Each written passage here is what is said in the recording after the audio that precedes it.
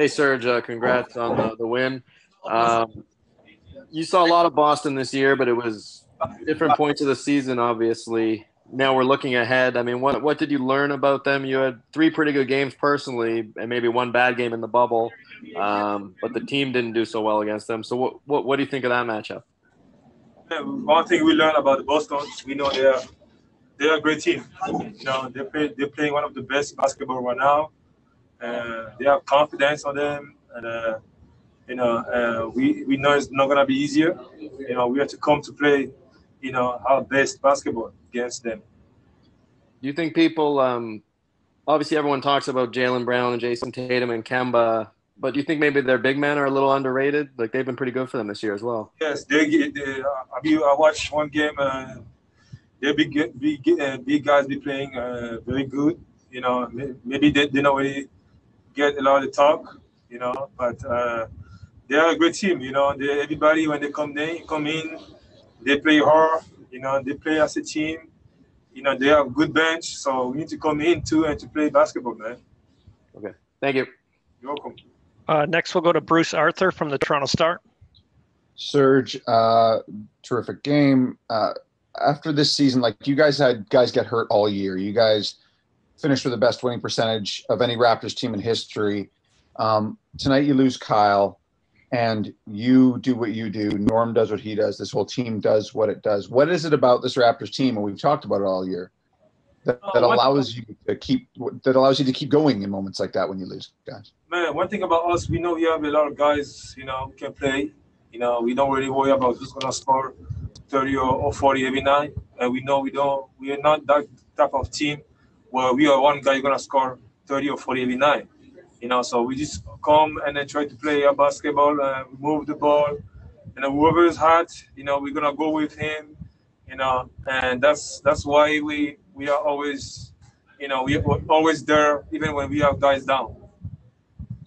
One thing Nick talked about in the Coach of the Year press conference yesterday is the thing he was most proud of beyond, as a coach of the Raptors is that effort that you guys put in every night, that you guys try to win every single night, which sounds like something everyone does, but it isn't. What is it that produces that? Because we know the secret, man. The secret of winning in this league, you have to come to play hard every night, to play as a team, and to defend, to play hard on both ends of the floor, to run, to play for your teammates. That we know. That's why we won last year, and that's why we're gonna try to go again to win this year. Thank you, Serge. Is there any other questions for Serge in English? I can ask another one. Okay. Yeah, Bruce, if you have another one, feel free. Serge, this is kind of an obvious one, but Kyle is so important to so much of what you do. The earliest this next series with Boston, it sounds like, can start is Thursday. We don't know what Kyle's status is yet, but can you just speak to the importance of Kyle in making sure that this Raptors team is at its best? You said that. You already said that. I don't really have to say a lot. You already said that. He's very important for us. He's our motor. Hopefully he can be ready for the first game, because we need him big time, man. We need him big time. Just a last question. We saw all those videos of you in your apartment working, but how often did you touch a ball during the pandemic, during those months? I just tried. I did whenever I can. I have ball in my condo too, and as soon we got okay to go practice. I was in the gym, working hard, just try to stay ready, man. You look comfortable. Thank you, Serge. We will now shift to Mike from L'Express Toronto. Go ahead, Mike. Bonsoir Serge, félicitations pour la victoire et pour cette belle performance. Je voulais te demander, est-ce que le fait d'avoir réalisé le premier sweep de l'histoire de l'équipe, c'est quelque chose d'important pour vous? On sait que pour vous, le plus important, c'est quand même d'aller au bout cette année, mais est-ce que ça représente quand même quelque chose?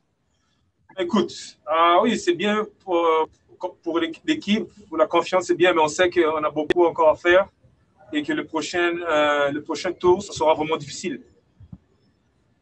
Par rapport au prochain tour, justement, le banc réalise une performance exceptionnelle avec 100 points ce soir. C'est un record également. Est-ce que c'est très important pour vous que tout le banc soit en confiance justement pour affronter ces Celtics? Oui, c'est très important parce qu'au prochain tour, on aura besoin de tout le monde. Et c'est toujours bien que tout le monde soit prêt et avec confiance. Et pour finir, est-ce que vous êtes un peu inquiet par rapport à Kyle ou vous avez eu des nouvelles rassurantes pour l'instant? Bon, pour l'instant, on ne sait rien, mais j'espère qu'il sera prêt pour le prochain tour. Parfait, merci beaucoup Serge.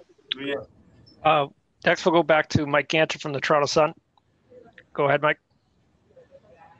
Hey, Serge. I'm sorry if you've already been asked this. I'm kind of bouncing from one room to the next, so I didn't hear the first part of your interview. But Serge or Nick said the other day that this is by far the best he's ever seen you shooting the basketball. Is it that way for you, and why do you think it is, like, at this point in your career? Man, if you ask, all my teammates, all my coaches, they know I spend a lot of time in the gym, man. Yep. I spend a lot of time in the gym, and when I work my shot, I'm really focused on the details. I don't really, just change the way I used to work. Before I used to come and shoot a lot of shots. Now I focus more on the details. Yep. And the game shots. I think that's why. And is Nick right? Is this the best that you've ever been shooting the basketball? Yes. All right. I appreciate that. Thanks, Serge. Thank you.